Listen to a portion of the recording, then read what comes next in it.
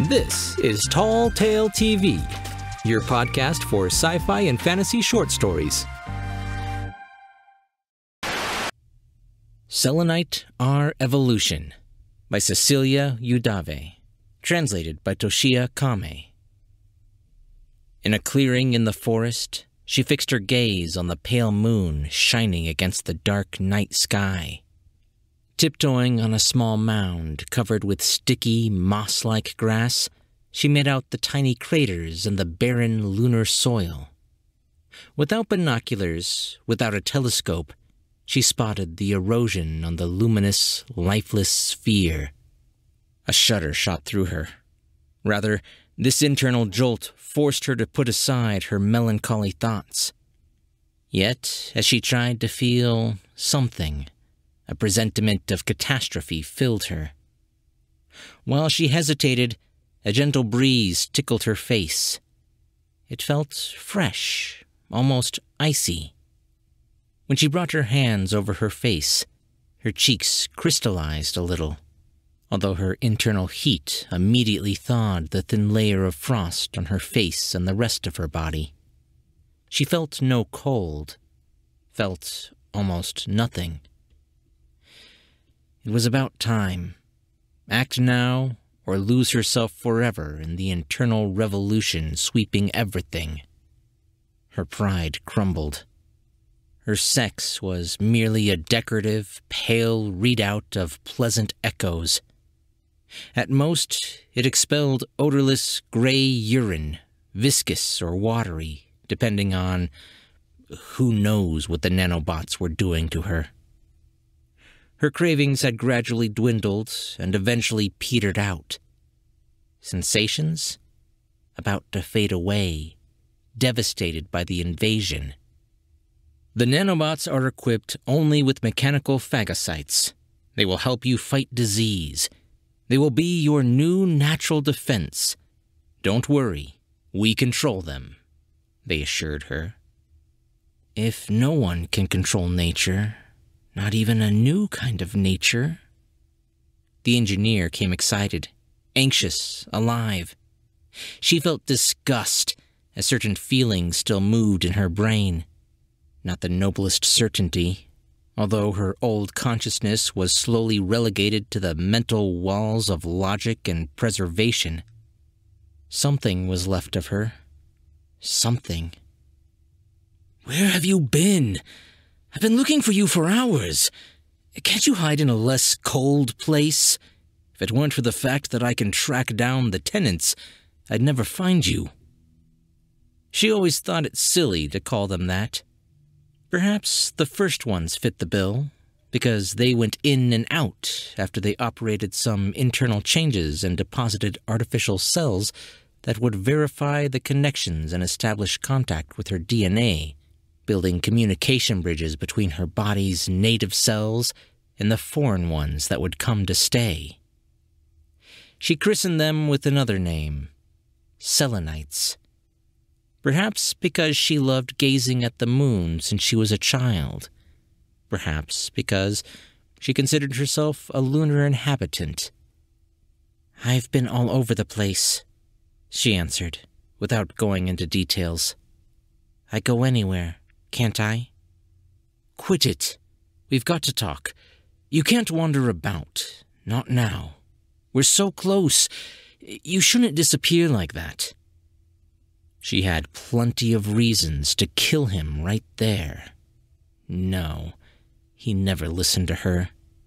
He was only interested in knowing what went on inside her body, not how she felt, while the Selenites roamed, stripped, expelled her. He stuck to the data. Blinded by the positive results, he paid no attention to the reasons that brought her and the others to the medical and nanobiotechnology program in hopes of lessening pain. Participants didn't come here to become better or to aspire for an absurd cellular eternity. And so they were filled with fourth-generation microvivores, cell cocktails under specific design. He and his fellow vital engineers sat waiting for chance to throw the necessary conditions at them, the perfect combination for biomolecular dice to eject a new kind of nature. She jumped down from the mound and stood in front of him. "Amazing," he said. "You've seen nothing yet." "Well, I want to see everything," he said, and opened his briefcase. "I've got to give you an injection first. Not only did you break the safety protocol, but you ignored your dosing schedule." She extended her arm, which now seemed increasingly laden, just as her veins. As the engineer prepared the syringe, she gazed at his rough skin, his reddish-bluish capillaries, and his sweat from embarking on his journey on foot. She took a deep breath, as if to sniff at his aged body, which was kept strong by the excitement of discoveries. For an hour, her senses had heightened. She could hear, smell, observe, feel, taste his entire body, each organ, each pump of his heart driving blood through his veins. But far from being pleasurable or exciting, she found him ineffective, an overload of sensations, now useless. They deprived him of other activities which she believed were more essential at this stage of the body readjustment process. The engineer couldn't stick the needle into her hardened gray skin. You've suffered from capillary fragility," he said, looking for a softer spot for the needle. "Hooking you up to an IV was torture. I left you with purple bruises. Now I can't even stick this needle into your skin. See it? You're healed, stronger, even younger. In our last study, we verified that your body not only healed, but also it's near perfect. I knew it. It wasn't simple intuition. Cells think and act accordingly. They aren't merely oriented towards conservation and multiplication. We can copy their thought systems, their logic, standardize it, and subject it to our needs." In his euphoria, the engineer failed to see that she wasn't only healed, but that she had no single wrinkle. Her skin was impeccable and impenetrable. She emitted no aromas because she didn't produce any type of fluid that would detoxify her organism.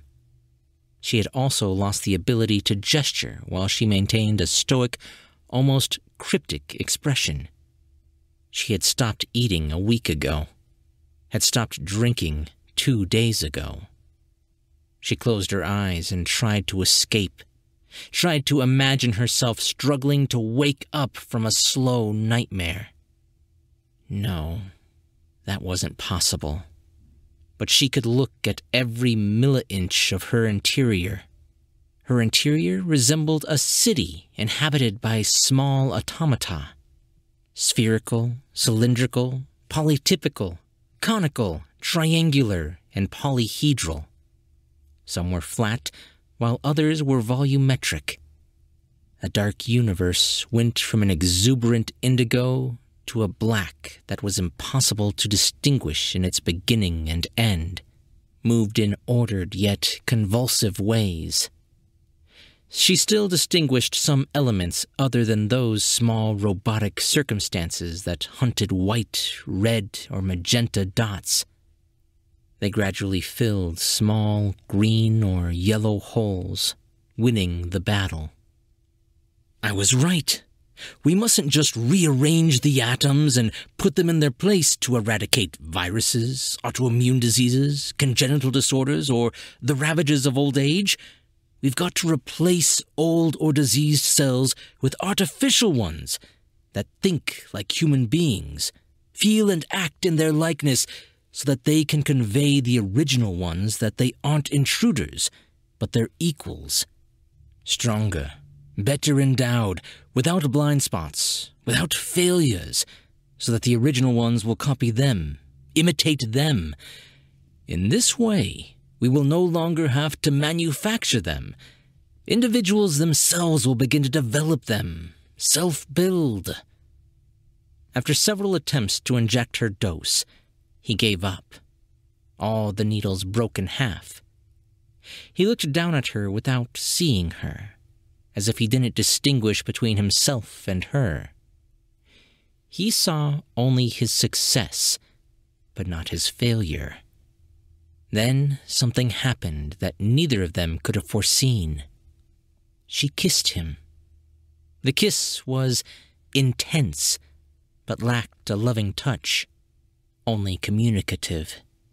A need born from an interior that was her and wasn't her at the same time, as it was forced to enter the organism that was only empathic in appearance. And in that disparate exchange, her saliva, thicker and more powerful, invaded him. He fell under the grass, convulsed for a few seconds, until he fell asleep.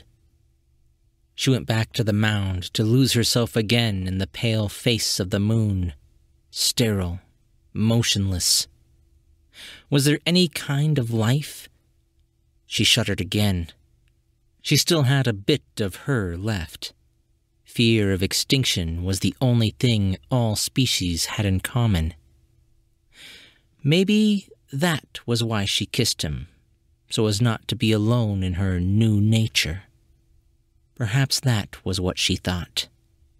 Nearby, yet apart, the engineer lay asleep on the grass, his good intentions intertwined with his ego, which already mourned for humanity, although he didn't yet know it.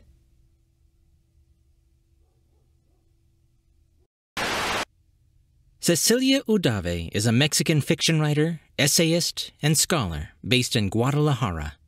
She has authored numerous books, most recently the short story collection Microcolapsos, 2017. Her work has been widely anthologized and translated into various languages such as English, Japanese, and Korean. Hey guys! As many of you know, I am a sucker for stories that have anything to do with the advancement of the human race, be it forced evolution, augmentation, or nanobots taking over the body. Anything like that, I just gobble up. It's one of the passions I have in actual science. And while I don't think we're going to have to worry about nanobots turning us into emotionless machines, I actually do have a little bit of a worry about that when it comes to some other aspects of advancing technologies. For instance, some people argue that that may be the case with Elon Musk's Neuralink. Eventually, he wants us to basically have a computer as an extra layer to our brain, and we'll have at our fingertips a supercomputer with all the information of the human knowledge all in one place that we can grab. And while I think that will make everything much faster to figure out, I don't think it's going to fundamentally change the way that we operate on a day-to-day basis. We still have the underlying emotional structure of our body. But that's where I have the issue with downloading your brain into a computer. A lot of who we are comes from our emotions, and a lot of our emotions do not come from our brain. They come from all over our body. Different endocrine systems and all sorts of different things go into it, even your heart rate. So if we can't simulate all of that just by scanning the brain, who are you going to be when you get uploaded? Are you going to be regular, emotional, Chris, or are you going to be emotionless, completely logical, and have no real sense of what it is to be human anymore? I love thinking about this stuff because we are in a revolutionary time with science. They're actually saying we're not that far from downloading a human brain. Less than a decade is what some people predict. That's why I love stories like this, because while it seems like science fiction right now, we may look back in 10, 20 years and it's old news. I love that about science. It scares the living hell out of me, but I can't help but love it. If you're listening on YouTube, be sure to let me know what you think about this topic down in the description. Or if you're listening on the podcast, just be sure to subscribe for brand new short stories 2 to 3 times a week. I'm Chris Herron, and that's it for today's Tall Tale TV.